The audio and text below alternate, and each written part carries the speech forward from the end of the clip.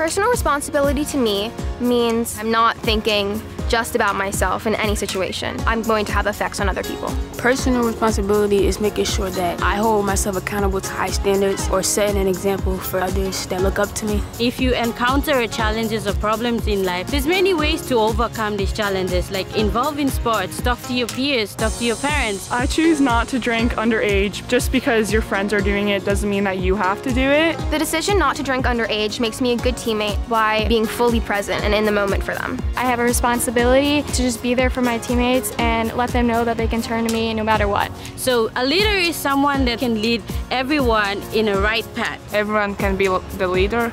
You don't have to be the best in the team, but you have to try. I'm Skylar. My name is Erin. I'm Jayla. My name is Michaela. And I'm a camper at the Foudy Sports Leadership Academy, and responsibility starts with me.